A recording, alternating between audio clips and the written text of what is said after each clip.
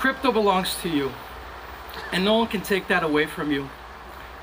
From the moment Satoshi dropped Bitcoin in January 3rd, 2009, from that moment, hyper-Bitcoinization was possible. And the lizards knew that, and they got ahead of y'all, and they started planning a way to deceive you from what Bitcoin is truly about. Jeff Berwick, we see each other eye to eye, and that's why we're here. We started the Crypto Vigilante alongside Ed Bugos and Mr. X, the anonymous Mr. X. And Mr. X, I used to be anonymous. I used to love it. Now the nerd inside me cries, but no, I don't cry no more. I'm really happy to be here. And it's been a blessing. It's really been a blessing because Jeff, Ed Bugos, and I have been able to give these guys a voice.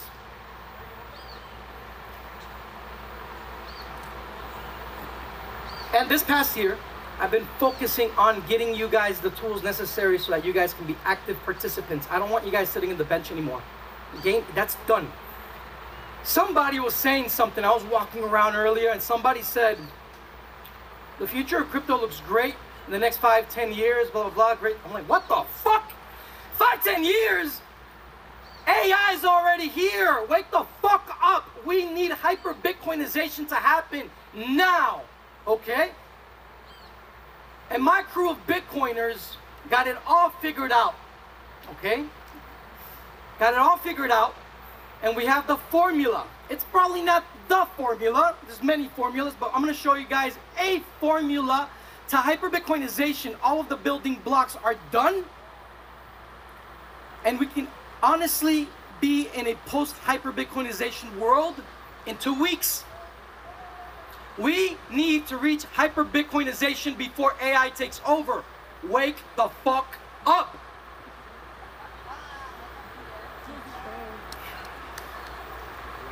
This is what we do at the Crypto Vigilantes. We tell you the what the fuck are we talking about? What the fuck is this crypto? What is this? The what is? We call that fundamental analysis. Technical analysis is the when do I get in? When do I buy, right? And you see that all over, but the dudes, Mr. A and W, aren't they fucking awesome? Yo, you guys know you guys get information from the first guys to chart Bitcoin and Bitcoin's history? You do know that those are the most OG in crypto history. They're the first ones to chart Bitcoin in the Bitcoin Talk forums in 2010. Shout out to Mr. A and W. Fucking love you guys. You guys are amazing. And by the way, none of these alphabet people, A, W, X, Z, Y, P, they don't need to do this. They do this because they love you guys and because they're mission oriented and they want to be part of, they want to make sure that we accomplish the goal, the task at hand. Operational security, we call it OPSEC, is like, how the fuck do I actually use this? So that's from our manifesto. If you want to take a picture, feel free. But overall, what we aim for at all times is to orient you guys' attention towards drowning out tyranny and driving the market's attention towards that which prospers, which profits freedom most. We want to make tyranny costly. That's the end of the game. And that's what literally Bitcoin and its incentive structure, economically speaking, has the code, economically speaking, to produce the market drivers necessary for an ever more free world. Who's a pirate around here? What's up? Okay. All right. Enough said.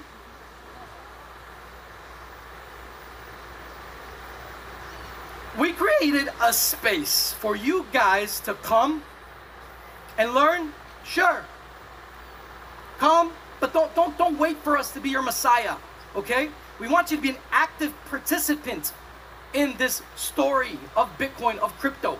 We don't want you to be just someone that just listens and just follows what we say. No. Internalize it, digest it. You can understand these things too. Right now you're sitting here, you're probably way more ahead than anybody you know in your life. Okay?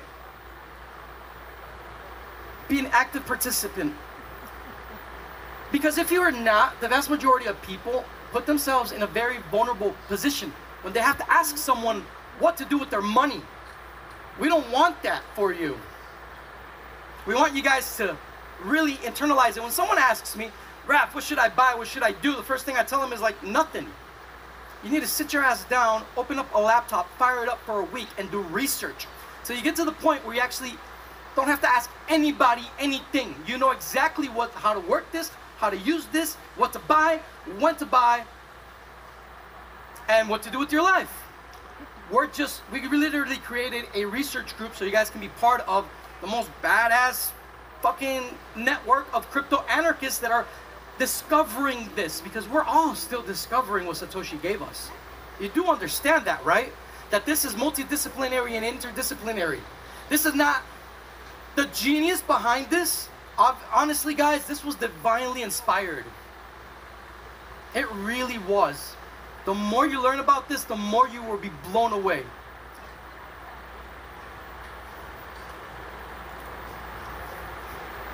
Y'all know what that means? Raise your hands if you know what that means.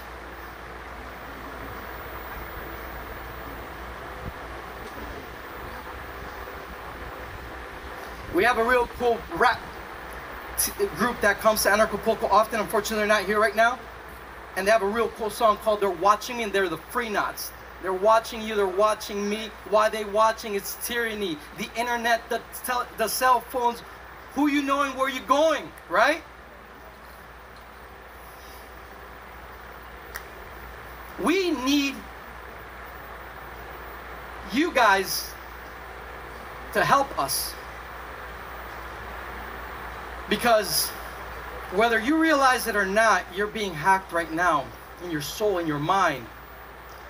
Raise your hand if you know a kid addicted to TikTok. No, for real. Raise your hand if you yourself would say that you are maybe addicted to social media.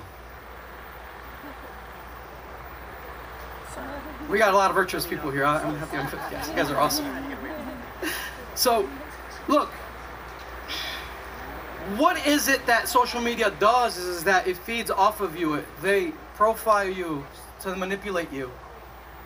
And they make you dopamine addicts. And they want you to become their zombies so that they can literally mine you for data. Your mind is their mining ground.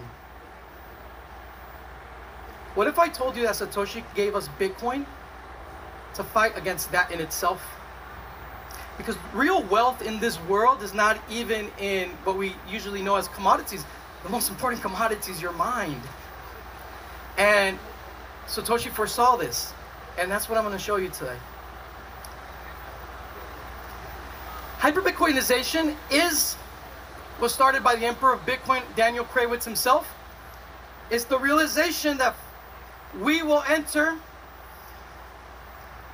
just like there's going to be a hyper-inflation of the dollar, hyper-Bitcoinization is going to be something that once it starts, and it already started actually, you can't stop. Now, just because we can have a dollar collapse and still not have decent hyper-Bitcoinization, and that's scary. I need you guys to know that and understand that, okay? But if you know someone's out to get you, are you going to sit around and wait for them to come get you? Well, fuck that. I'm going to go after and get them first. And that's the mindset you guys need to have. Because if we allow AI to take over before hyper-Bitcoinization, we're all going to be fucked. Every one of us. All right? You think the lockdowns were just something? No, dude, they were. Just wait. And how is it that they're about doing this? They already have the vast majority of the planet turned into zombies addicted to the dopamine of social media. Look at how easily everybody was spooked. Right? And they gave up their rights. Until this day, you got now concentration camps in like Australia as Jeff calls it, in China, right? You think that can't happen to you? It can happen here too. It can happen anywhere. So we have to be active participants, guys. We can't sit on the sidelines anymore. Honestly, to be completely honest, what I'm going to show you guys today, if we all work as a team, we can live in a post-hyper-Bitcoinization world in 2 weeks. Bitcoin. Bitcoin. This is where the PSYOP started. At the beginning, they had told you, focus on the coin aspect of Bitcoin, disregard the bit aspect of Bitcoin. What the fuck is the bit aspect of Bitcoin? I understand the coin aspect of Bitcoin. The bit aspect of Bitcoin is this computational power, and they told you, you can't do that here. Do it somewhere else, somewhere called Ethereum. You can't do that here. Well, fuck you, I'm doing it. Me and my boys have been doing it. We've been doing smart contracts on Bitcoin. We've been doing a lot of stuff, actually, really cool stuff. Some of you guys are part of it, you don't even know. You guys are having fun with ordinals? Who here, raise your hand if you heard about ordinals? Yeah? Okay, raise your hand if you minted an ordinal. Yeah, you're collaborating in hyper-Bitcoinization, thank you. If only BTC could scale, right? So the coin aspect of Bitcoin, and this is, dude, one of our analysts at the Crypto Vigilante, Mr. Z, dude, if you guys read his stuff, dude, it's so beautiful. Like the way he writes and expresses himself. So one day, dude, this, for a while there, when we were talking about this, the dude couldn't sleep. He just kept telling me, Raph, dude, I'm just on this, bro. Asking questions, we've been going back and forth. And he sent something very beautiful once it hit him. He's like, oh shit, now I get it. He wrote me, Satoshi, the coin aspect of Bitcoin was just the fuel that Satoshi gave Bitcoin to jumpstart this machine, because he knew, or they knew, that that fuel will not come from outside of Bitcoin, so it had to create the fuel from itself, from within itself. The incentive structures, the economic incentive structures, but we were led astray. They use our goodwill against us as libertarians. They use our rhetoric against us. They use our reasoning against us. No, I'm going for 45. All right, Jeff's there. You can Okay. get out. All right.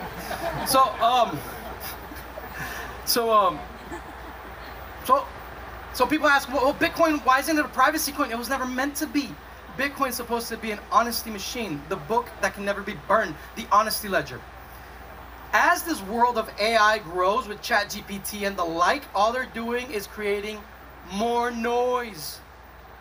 More noise. They want to drown you in noise. To confuse you and to manipulate you better with deep fakes and whatever not. So I'm going to give you guys the formula for hyper-Bitcoinization. You guys ready? Yeah. Number one, how do you build on Bitcoin to take us to 100 over... Okay, ChatGPT reached 100 million users in 1 month. I'm going to show you guys how we can do it in 2 weeks. Actually, it took them two months. We can do it in 1 month or 2 weeks. We can do it if we really want to. We build on-chain, open source, and interoperably. You have to realize that no business in this world will ever outlive Bitcoin. At the end of the day, you work for Bitcoin. Whether you realize it or not, you work for Bitcoin. Or DERO, whatever network you prefer, but you're working for... That's the beautiful thing about the blockchain. The blockchain is the creation of triple entry accounting, where you no longer need the corporate structure that comes from dual entry accounting. That's old news. That's archaic.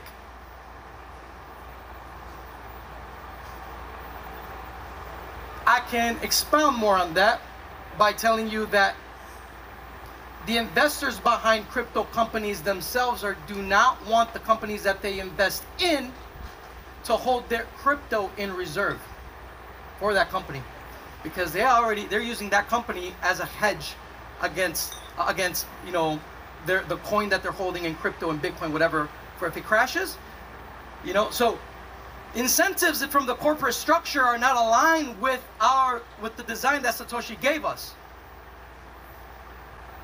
You got to shed the old. You need new wine for new wineskins. You need to realize that Bitcoin is the company, or DERO is the company you work for. You need to build on-chain, open source, and interoperably.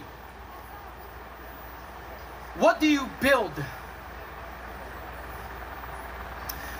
These 3 types of prerequisites have to be there in every application, in one way, shape, or form. okay? Positive dopamine triggers that don't make you into a zombie, but that actually uplift your soul and that focus your attention on things that matter, okay? You also have to have no dependency on externalities for movement. So no more dependency on the FTXs or the Binances of this world. If there's an exchange that is not on chain, I don't trust it. Nobody knew how to, you know, if FTX have the money in reserve. But why? They're selling you crypto. Why aren't they using the damn technology that they're selling you? Think about it. Because they're just using it as an investment vehicle. They don't care about it. They're just banksters. Follow the people that build on-chain, interoperably and open source. Building on-chain will always be faster, cheaper, more efficient, and more interconnected than any other topological structure in existence. This is mathematically like precise, as 1 + 1 = 2. The blockchain is the best type of network for us to collaborate. We're 2 hops away from being connected to the entire network. No other type of network in computer science, in mathematics, gives us that. We need to have the on-chain exchange, and that is the open order lock, like DERO NFTs does this, okay? See, DERO's really smart. Because everything I'm telling you, DERO's going for privacy by default. So everything that I'm telling you about, add privacy by default. That's DERO, okay? And the third thing, prerequisite, is how do we counter AI itself with all of this noise that they're creating? The Emperor of Bitcoin started thinking, and he realized that within Bitcoin there is the incentive structure found in nature that biologists call the handicap principle. Has anyone know? Anybody heard of the handicap principle? The handicap principle is that naturally fit males have the capacity to spend energy that they will never get back to show off and attract females. Example, the peacock. The peacock gives himself a handicap by having a beautiful tail. He's making himself more vulnerable to predators, obviously, but he says he's literally sending that evolutionary psychological message to the peahens of like, dude, look how fucking successful I am, that I can rock this big old tail and I can just go through the woods like nothing. That's the handicap principle. And in the genius of Satoshi, the handicap principle was built within the Bitcoin, the architecture itself. In Bitcoin mining, miners spend energy that they will never get back, and they signal to the world. Anybody that's smart be like, damn, what the fuck are those computers doing over there? They're just spending energy? I gotta pay attention. That did its job. All you gotta do, the handicap principle, all it calls you to do is pay attention to a costly signal of spent energy. And if it catches your attention, remember, what is AI going after? Your eyeballs to screen, right? They want to, okay, so now, what if we use Bitcoin energy to attract eyeballs to screen? Oh, so if all of a sudden, Monero people had a website where they were like a Reddit, but they were spending Monero miner energy, you pay attention, right? Because if they're spending energy that they'll never get back, and you think the Monero people are very smart, you're gonna be like, I should pay attention to these people wasting energy on something that I should pay attention to. Essentially, Kravitz, we discovered a new type of Bitcoin transaction. One, you guys heard of Michael Saylor talk about like, Bitcoin is energy, money wrapped in energy. Well, what if I told you that we can wrap Bitcoin energy or any proof of work coin around anything on the internet? We can have DERO energy wrapped around any content on the internet. Monero energy wrapped around any content on the internet. Pirate chain energy wrapped around any type of data or content on the internet. To signal what's important to you, to save you time. So, this new type of Bitcoin transaction, I'm going to give you an analogy. The way Ethereum scales is vertically, meaning that every time, if they were a bus station, the more passengers that they get, they have to build a bigger bus. How dumb is that, right? guys, we have to build a bigger bus, take it to the shop, make a bigger one. That's like how Ethereum changes the global state of everything. I mean, they were designed after the banksters, after all. Pretty dumb. The way Bitcoin was designed was the UTXO model, which scales horizontally, parallel, which meaning if we have a bus station as Bitcoiners and we need to scale because we get more customers, what we do is that, what? We just buy more buses. Duh. Okay. Boost proof of work, what it is that we discovered a village of midgets that are multimillionaires and they need transportation. But they don't feel comfortable in the big buses that human beings use, so we put them in little buses where they're very comfortable, and then once we fill up those buses, we put it into the big bus, and that bus registers and spreads it throughout the network. You guys understand what I'm saying now? That's this new type of Bitcoin transaction. And guess what? Since it's a new type of Bitcoin transaction, you can mine it on your laptop. Is that fucking cool? So think about it this way, okay? Bitcoin is a baby born, okay? And the baby born has a lot of potentiality and things are programmed within it, right? For it to grow and become a man and all that. But you, the small blockers, say, oh, he started walking, cool, he's just for walking. No more, he can't grow no more. All he can do is walk.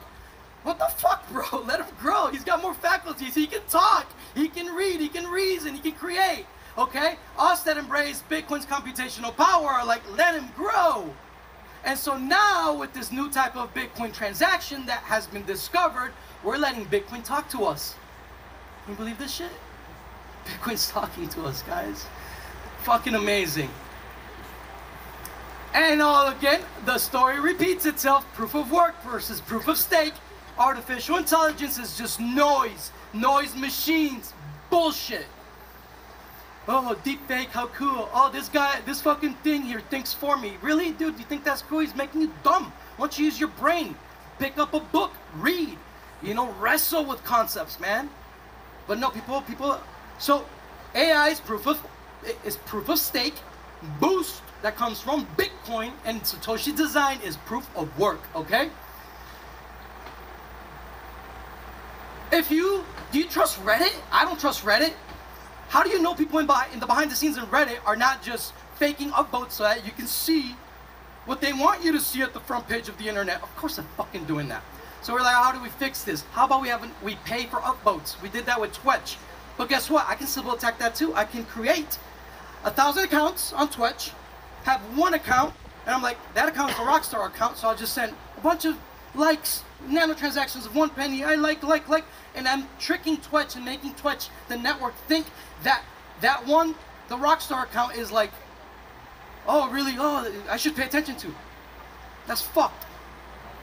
When you spend energy that you will never get back, it's a costly signal, and it is the hardest thing to fake.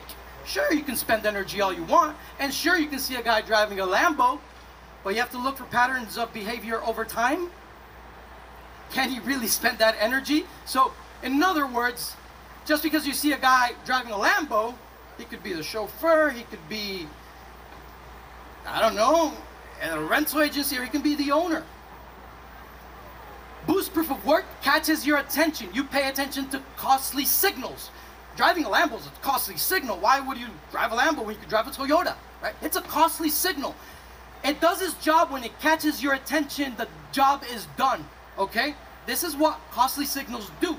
It's the handicap principle, and costly signals are honest ones.